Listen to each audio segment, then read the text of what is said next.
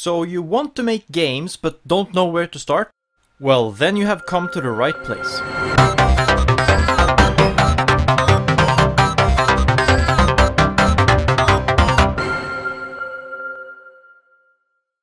The goal of this series is to help you get started with coding and learning the Lua programming language, as well as the Love framework.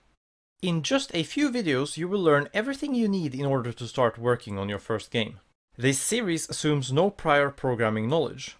My goal is to make these videos accessible and easy to follow along, even if you have never written a single line of code before.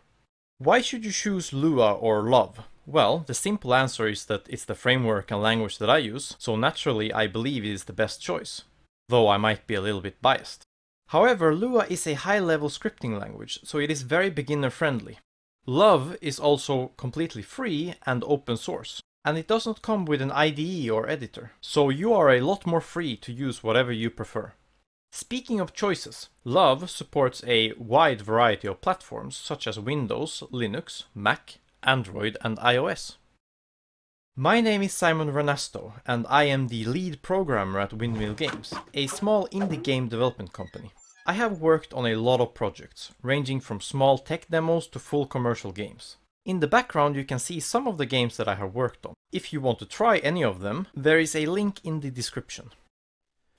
The first thing you need to do is to head over to Love2D.org and download the appropriate Love version. If you're on Windows and uncertain of what to pick, I recommend the 64-bit installer. The next thing you need to do is to choose a text editor that you will use in order to write your code. Personally, I use Atom. I find it great because it's so modular and editable. You can basically do anything you want. If there's something you don't like about it, you can change it and edit it and modify it until it fits your needs. Before I used Atom, I used something called Sublime Text, which is also great. It does cost about $80, but if you want to try it out, there's an endless trial similar to WinRAR.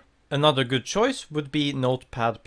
I find this to be a very beginner-friendly editor. Finally, I would like to mention Visual Studios, which is also a great choice. There's a lot of other choices as well, but these are just my suggestions for you to check out first. In the end, it doesn't really matter what you use as long as it works for you. Now just make sure that you have downloaded Love properly. Just search for it and try to run it. You should be greeted by the No Game screen. That would indicate that you have done everything correctly and we are ready to start. In order to create our first new project, all we need to do is create a new folder.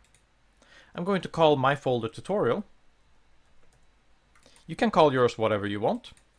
Inside of here we are going to start putting Lua files and creating code. But the first thing you need to make sure is that you have enabled file name extensions under View.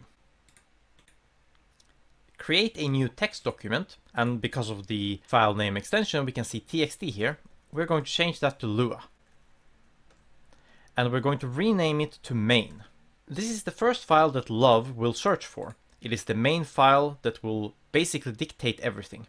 This is actually the only requirement that you need in order to have a working project, because if we pull this folder on top of the Love, or as in my case I've made a shortcut on my desktop, if I pull it onto the shortcut, it will launch an empty window which is our new project. There are a few other things that are quite beneficial to have. The first of them is a conf.lua file, and I just copied in a pre-existing one, and I'm going to open that up in Atom, which is my text editor of choice, and you can see that we have some code here already. This code is pretty self-explanatory. You don't have to worry if you feel it's very intimidating. We have a function here. I'm going to go over functions in more detail later. But for now, what you can do is just simply create a conf.lua file and copy all of this text over here.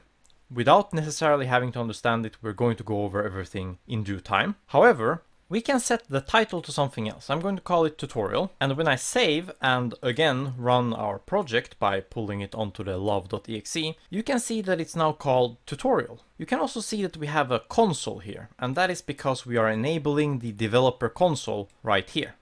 We can also see that the window size has changed from the first time when we launched it, because we have set the width and height to be 720p. This line here simply states which Love version we're currently using, and we are currently using the latest 11.3.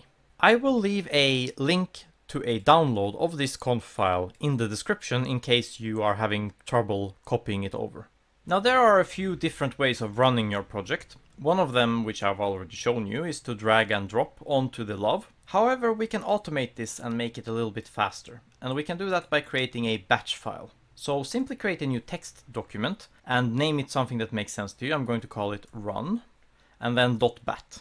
First of all, we need to find where we have installed our Love. So search for it and open file location, and you can see where you have installed your Love. Now that you know where you have installed Love, we can open the file again. And in here, we're going to type @echo with capital letters. We're going to type start, quotation mark and closing quotation mark, space and another quotation mark. And here we're going to type in the path to Love. Note that I type Love-C so that we can enable the console. Then just do another space and a dot. Save this file, close it. And if you double click this batch file, it will now run our program for us. And that's it. You have set up Love successfully. You have a project that you're able to start, and you're ready to move on to the next video where we are going to start learning the Lua programming language.